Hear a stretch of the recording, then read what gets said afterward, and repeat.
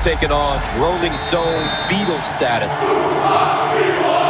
Manziel madness has spawned the nickname Johnny Football. Johnny Football. Johnny Football. Johnny Football. When I got everything that I wanted, I think I was the most empty that I've ever felt inside. I think the way that I played quarterback was just a different kind of football. They couldn't stop him. He transcended college football and also sports. But I had a bone to pick with the NCAA. The organization continues to profit off student athletes. People have been making millions on the back of Johnny.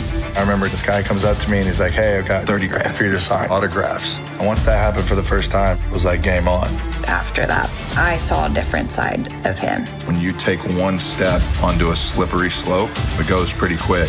You have to be careful heaping too much expectations on a young man. Johnny, I was saying it was win or lose, we booze, and it was real true. It was just direct self-sabotage. It was probably a $5 million bender. He had this fear in his eyes. The money and the fame is eating him alive. You have to look back and think, were you ever going to be satisfied? Was enough ever enough?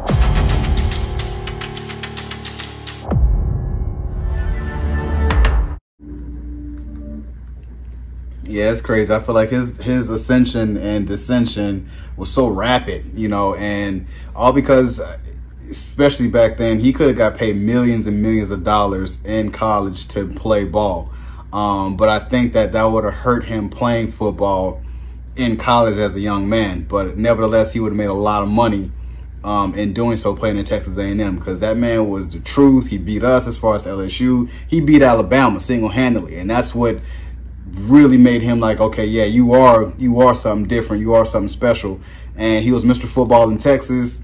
They, you know, dubbed him Johnny Football. Like, he had enough to get all the way to the top, but you know, unfortunately, he couldn't win, you know, the championship. But he really had a really good career at Texas A&M and won the Heisman, personal accolades, everything.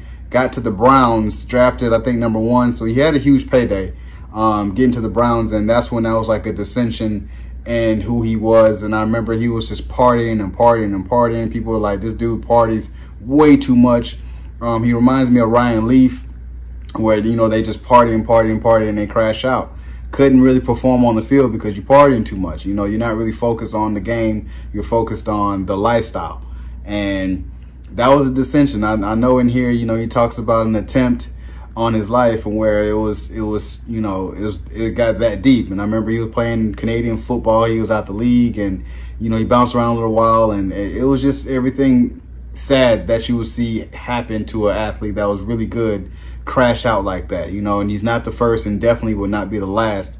But I hope that, you know, young men playing football can see his story and be like, that don't need to be me. You know what I'm saying? So I can't wait for this. I can't wait to watch this. Comes out August 8th. I'm here for it. So you guys enjoyed my reaction to Untold, Johnny Football official teaser. Coming to Netflix August 8th. Subscribe to my channel. Post comment down below. Like the video. It's your boy, D Dyson. Peace.